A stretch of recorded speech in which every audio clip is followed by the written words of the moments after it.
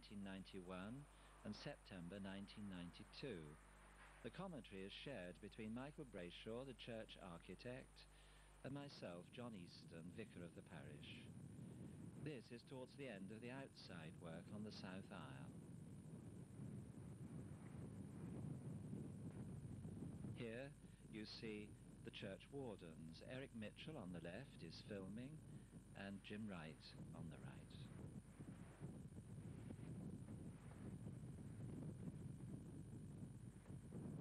The windows, walls and buttresses on the south aisle had been badly distorted by subsidence. Repairs and rebuilding were carried out by Heritage Masonry. Here you see John Jepson,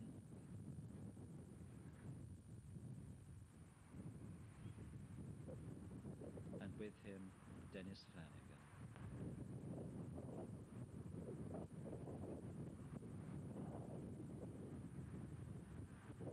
Pinning of the tower began, a team of archaeologists from Creswell Heritage Trust investigated the ground below.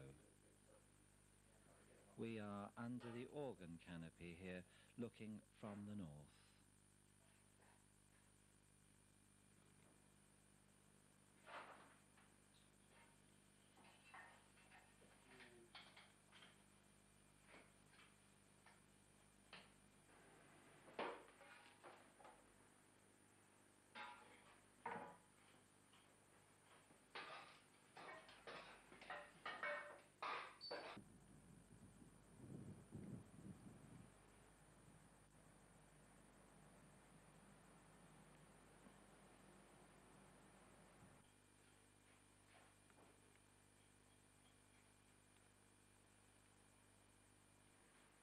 These are the remains of a 13th century bell mould.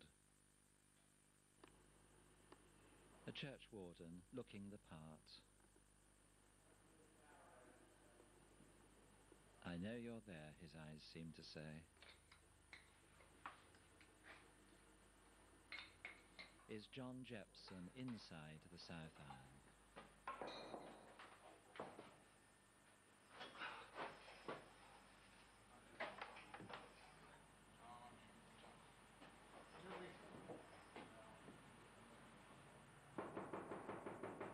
Hello? Yes? Yeah. 1 minute. A paint.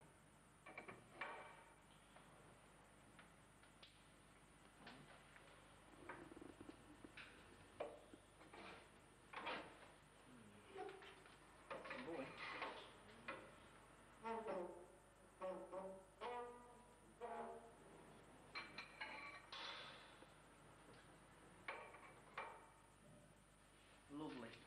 Just about spot on. Now what we've got to do...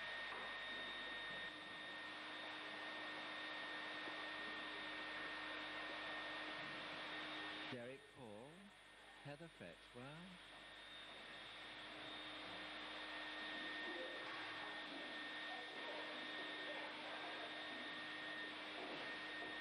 Edith Mitchell,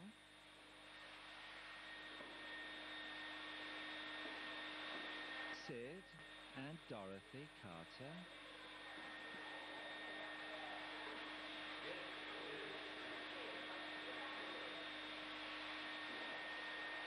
Joan Cooper, Dorothy Cooper,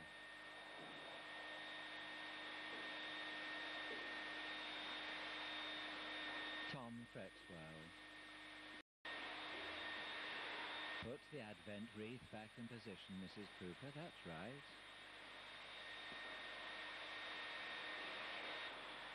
And Joan Coe.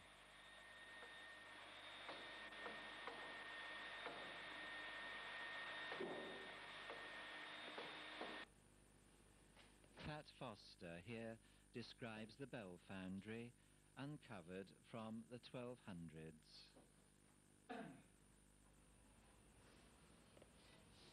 And what we've revealed now is the fire spit in the bottom of the bell pit. This being the bell pit cut through here. It's been truncated by a trench dug to look at the foundations, probably in the 19th or early 20th century. That's sliced off this end of the bell pit. The bell pit itself was cut. The ends of graves, one, two, another one in here, was cut through those, so those graves are earlier than the bell pit. And this is the test trench that was done earlier this year. In the bottom of the bell pit is a fire trench or fire spit, just dug into the natural clay at the bottom of the bell pit. In this spit was, in the centre, a pile of charcoal with a little backing of clay across there. Two stones set either side here, I think, would have held the nozzle to the bellows, which heated up the charcoal.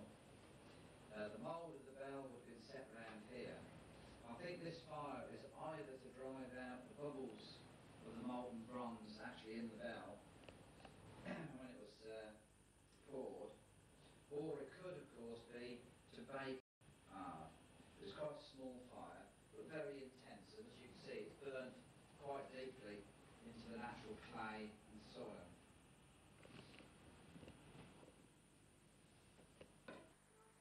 This is the remains of the west wall of the Norman nave beneath the organ chamber.